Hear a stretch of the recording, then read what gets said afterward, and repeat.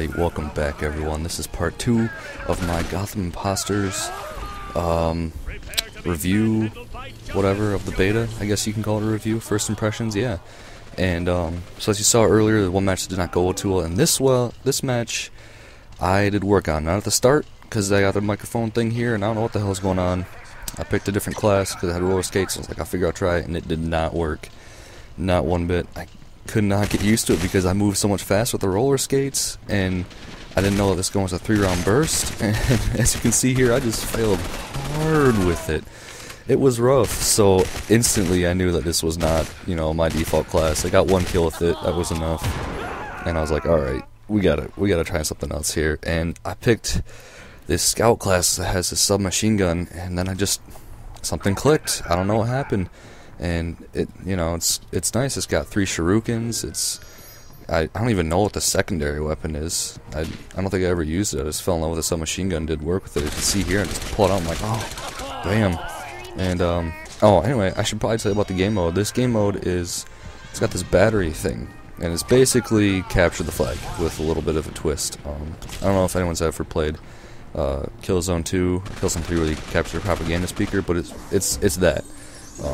Again, capture the flag, but you both have like a different ending to bring it to, one flag, whatnot. The catch is you capture it and you bring this battery to your core, and when it's at your core, you arm it, and it slowly charges up this core, and over like a minute or two, the enemy can take it away, disarm it. But if they don't, basically they get a big old slap to the face, because I don't know what the hell that was. It scared the shit out of me, so I followed it.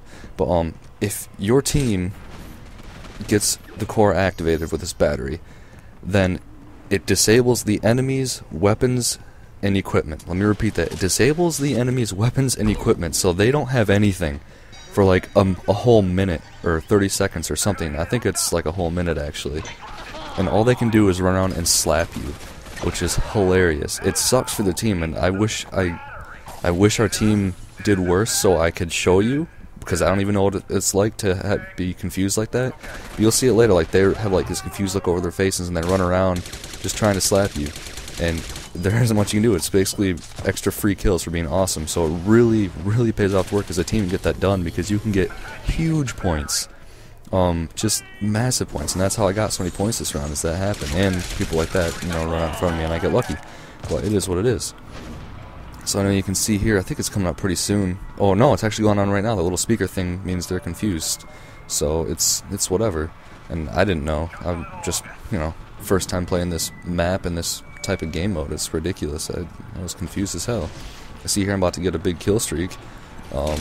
Yeah, these guys are invisible. I think they're scouts. I think that's what I'm doing. Like, I have this, like, equipment that I have. And level up. Awesome.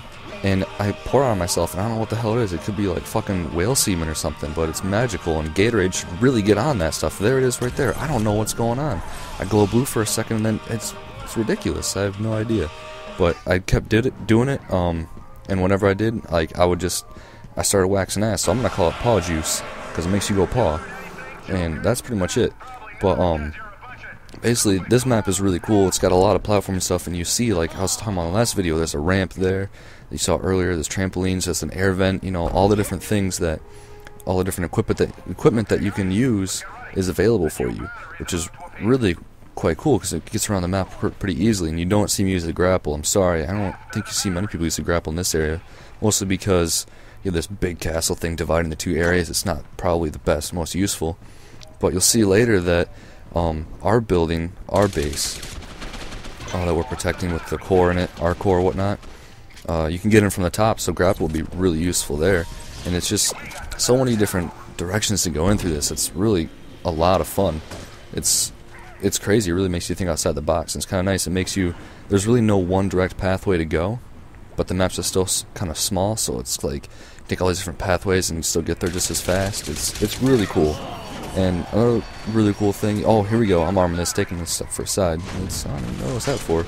That's cool. So now we got to protect this thing, and when it counts down, then we should get like this bonus or something, or maybe we're already getting it. Shoot, I'm still not following. There we go with the paw juice again. Yep, they're trying to disarm it now. So here we go, here we go. And I think there's someone trying to... yep, these people coming up. Yeah, this game is just so fast-paced that it's... I gotta play, you know, put at least a few more hours into it to realize what's going on. I'm not really sure if I'm gonna pick this game up yet or not. It seems fun right now, but it's new also. And 2-piece, oh, big points, big points. But oh, here we go, more. Yeah, you can see they're crazy. Like, nothing they can do. I guess they can also slap the battery off of the charger so they can get their stuff back. But it's so hard when you don't have anything. It really. Oh, and here I have it put on this rampage mode. I have no idea what it is, but I just got a headshot with it, which really pissed me off. I have no idea how to activate it. No idea what it was. Apparently you can change it.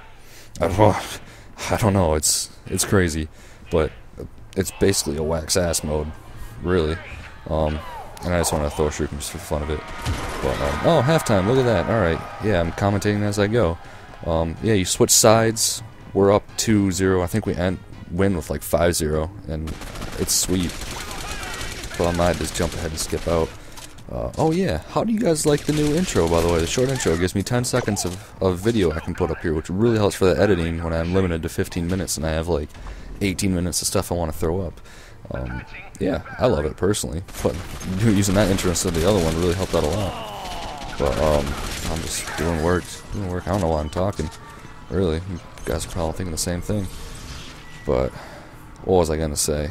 Oh yeah, it's so fast paced. There's so much to catch up on. I gotta play a lot more to really realize if I want to buy it or not. And even that, you know, it's kind of a single person game in a sense.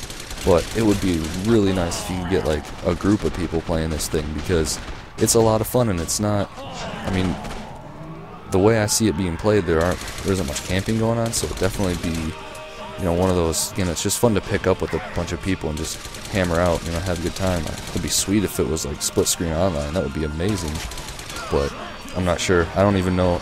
Like I said, never heard of the game actually before today when I was given this beta by stinkmeaner. Minor, whatever. Sorry, bro. But thanks again. Yeah.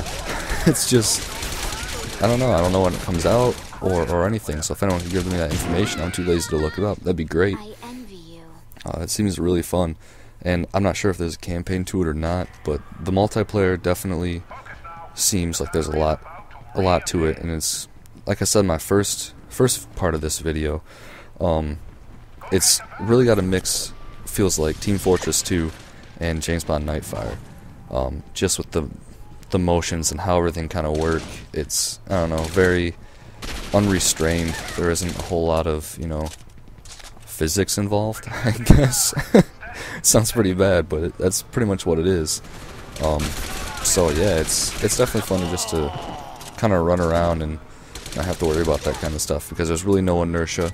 There's really, you know, you don't have any delay when you're moving your gun around. It's just all extremely fast-paced, which is kind of a problem for me, because I'm used to, you know, like, not a stream of kills on 3, but even with Battlefield or Uncharted, you know, you got that little bit of resistance. In this game, there just isn't that resistance at all. It's all very, you know, just completely fluid.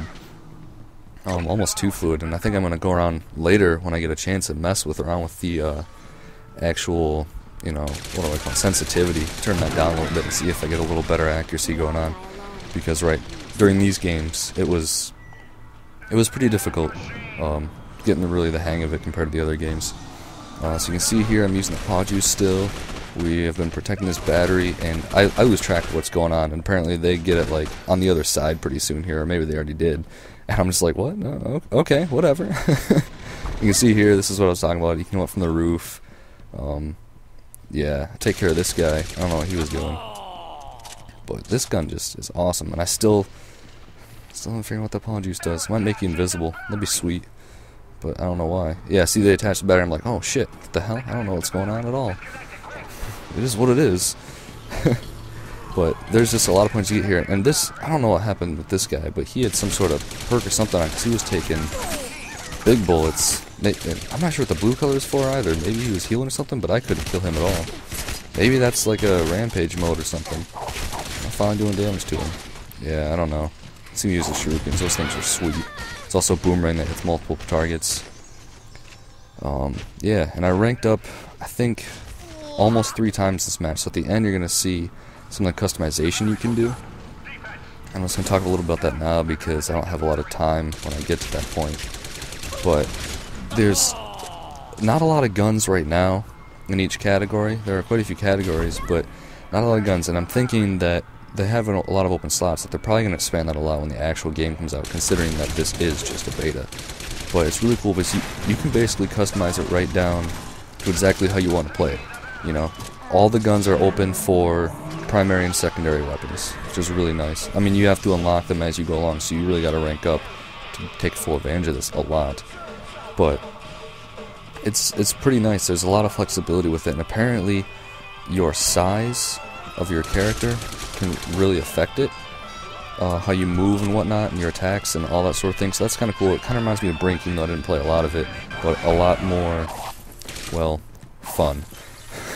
Brink kind of was a disappointment, but it's pretty cool. I'm not sure if that depends on how much damage you can take either, because I know some people take more or less. Like the big guys, they take more, that's for sure. Like, I hit this dude with 2 shurikens, and he just kind of ate it. Whatever. It is what it is. But oh, he's gliding away. And it also depends on how far you can glide and whatnot. So I think we're getting to the end of the round here. Should be pretty soon. You'll see some of the bonuses at the end and all that sort of stuff. Hopefully you guys can get a good feel for this game. Like I said, you just move around so fast. It's fast paced. It's hard to pick up on everything. And oh, here's this random gift box. No idea what this is. Apparently it's random. You got a defense point for it, but the game's over, so it's not like it matters anyway. Ooh, victory bonus. Didn't notice that before. So here we go. MVP. I was second. Alright. I can handle that for my second round ever. I got a lot of points. And you can see like different character sizes and whatnot there, which is kind of cool. They were able to customize theirs a little bit, at least first player was. But so here we go, different weapons and whatnot. I'm just quickly scroll through them. You can put different mods on them, paint jobs, and it's kind of a lot like Call of Duty actually, as far as mods and stuff. But there's just some really weird things on there, and you'll see one of the mods is like a smeller or something. I don't even know. It's just crazy. A lot of this game is so comical that, I mean, it's weird. You really just gotta take my word for it. It's really weird. All the different things you hear and whatnot. It's you know, it's based off like the Joker sense of humor, I almost want to say. But there's like all these weird weapons. The paint jobs are pretty cool. They're basically the camos. You have regular camos, and then you have like, you'll see it, these kind of skull-like camos and stuff, and hearts and whatnot, and it really adds a whole different feel to the game. It's not so much a military, it's just that casual, comedic, whatever. And there's, a bow. I wish I had that unlocked. That would have been sweet. So anyway, enjoyed the last, I don't know, minute or so of this video. I'm pretty much out of things to say, but if you want to see more, let me know. I'm going to be not doing a lot of videos as I'll be pretty busy over the first start of break, so I'll try and stockpile a few up. We'll see. I'm not going to be near my PS3 a whole lot, but if you want to see more of this or anything else, leave something in the comments. I actually read them. I really do. So I appreciate you guys watching. Thanks a lot. Subscribe, like, rate, comment, all that good stuff. Take it easy. Happy holidays.